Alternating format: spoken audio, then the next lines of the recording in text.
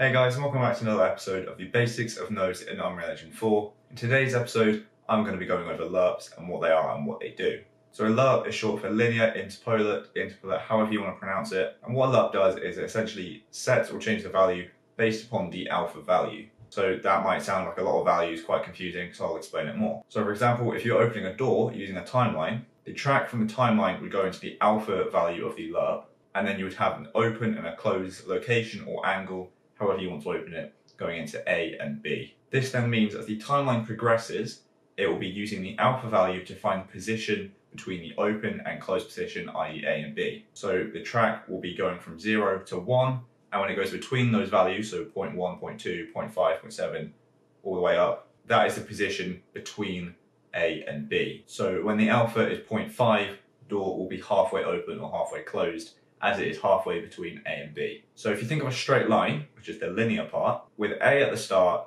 and B at the end, or A and B, I think that's the way it is. And imagine if there was a pointer going along this line here. This pointer here would be the alpha value, and it shows how far along the line you are, which is obviously the interpolate. And obviously how far along the line you are is how far between the two values of A and B you are. And then you can use this lerp and the return value from this to find the positioning between A and B to then set the rotation of the door, for example, or the location of something.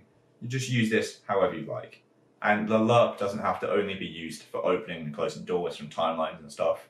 You can use it for much more, but that's one of the most simple basic examples, as it is getting the value, which is the alpha, between two other values of A and B. And then you can use this to set something else. So again, a linear interpolate is linear for a line between two values, and interpolate for the alpha, which is the location between those two values. So a lerp essentially finds the location between two others.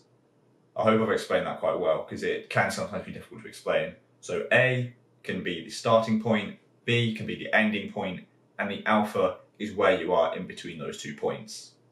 So once again, just a quick video to explain that. Again, hope you found it helpful, and if you did or you didn't, let me know down below, see how I can improve it, if there's anything else you want explained, other requests for this series. So I hope you enjoyed and hope you found it helpful.